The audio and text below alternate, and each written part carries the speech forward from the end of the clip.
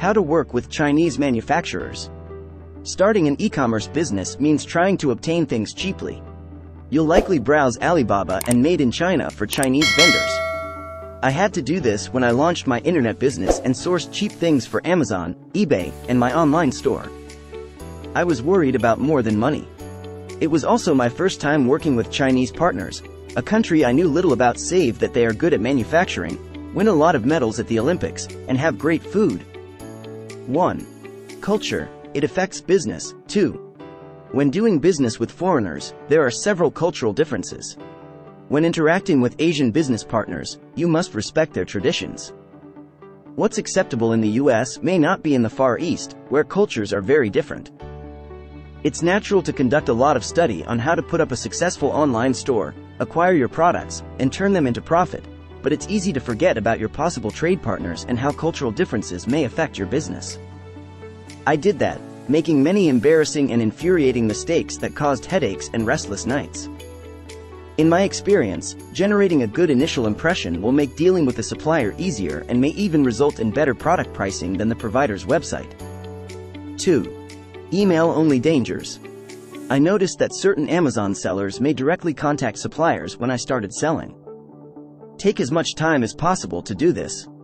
Emails are impersonal and can misinterpret or even be unpleasant.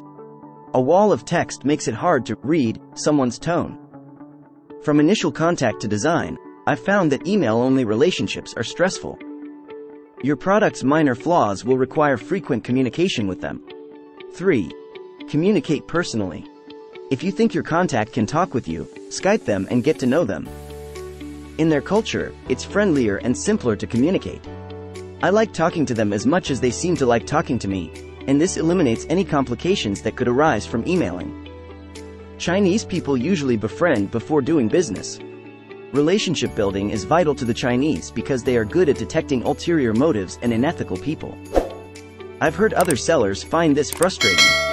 The relationship building process will impede your timeline, but Chinese trust is all on honesty and reliability. To trust you, people must know you. They must be comfortable to do business. 4. Yes isn't necessarily yes. Talking is very important early in a relationship. Email can only describe the thing you want the provider to manufacture if they've never done it before. To avoid shame, they'll say yes. This is simply to save face and may lead to them quitting the professional relationship by utilizing non-committal language in future discussions.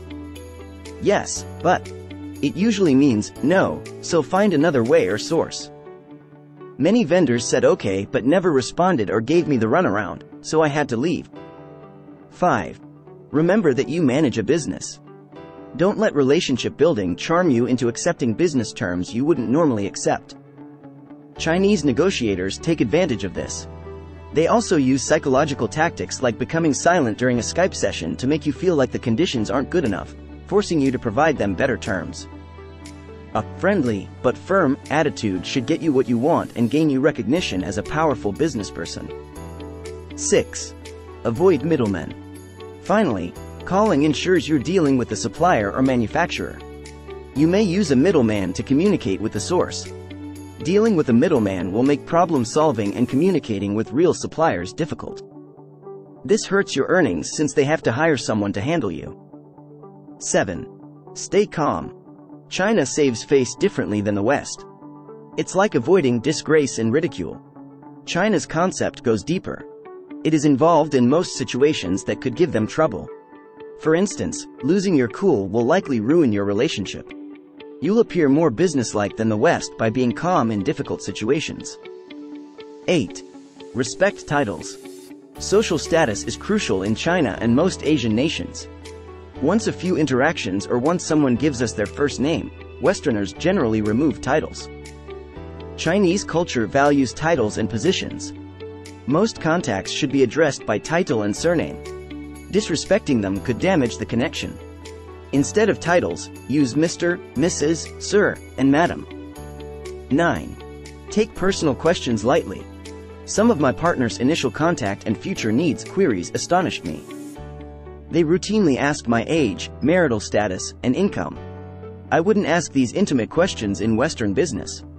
Asian countries ask these questions to understand you and your social status. If you don't feel comfortable answering them, try to be as non-descriptive as possible or even lie, but attempt to give a qualitative answer. 10. Build relationships. After building good relationships with my Chinese suppliers, I was able to negotiate lower costs, longer payment terms, shipping accident coverage, and more.